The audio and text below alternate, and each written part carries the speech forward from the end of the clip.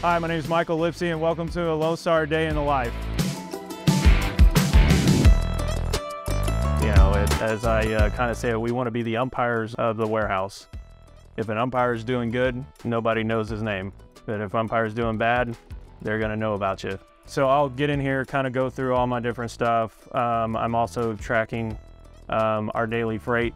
Basically, there's 2 or 3 ways that the material goes out of here. It's the will call doors, and our trucks, and then motor freight. And we want to make sure that every material that's going out is getting double checked to make sure we're pulling things right.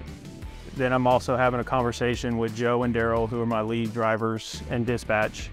They're kind of letting us know what's going on with our routes and if we have any questions. After that, we'll be with my cycle count team, Chris, Larios, and Josue.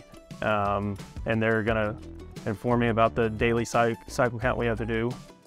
Trying to incorporate a fun atmosphere while staying focused to get everything pulled right, checked right, and go out on our trucks correctly.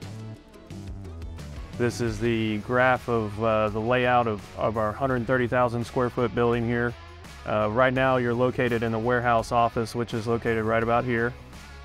This is going to be your shipping area where pickers will pick the material from these locations, stage it here, where it'll come get double checked, wrapped, and get ready to go out on our trucks. Over here is where all the magic happens in receiving. The material will come in, it's either going to go to logistics or it's going to go into our regular stock material. If it's wire, that's going to go all the way over here to our wire department, aisles 51 through 55. Through here is where all the Taj Mahal, as we call it, the inside sales area. And then we have aisles 70 through 80, which is the counter sales. I love that challenge every day, waking up knowing that even when we're doing good, we can be doing better. How can we be more efficient at our job? How can we have more fun at our job?